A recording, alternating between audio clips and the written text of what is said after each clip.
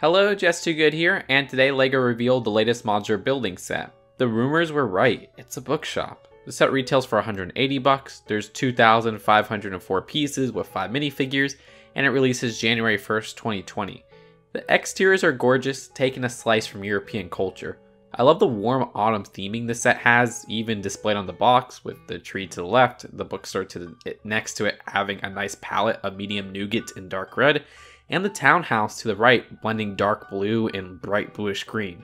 It's some great color combination, and it's one of those modular buildings with two separate buildings, one on each green 16 by 32, so you could display them any way you want. My gripe comes with the bookstore. That's the but. Great exterior, great idea for a modular, but the bookstore interior is lacking books. Okay, I get it. There's designs with 1x2 gold bars and tile pieces acting as spines for books, but it seems like the only physical book piece is a nice new print for Moby Brick. Good pun, but I would have liked more of those physical books. Yes, it would have required a lot more printing, but it's something I'd expect from a direct-to-consumer set.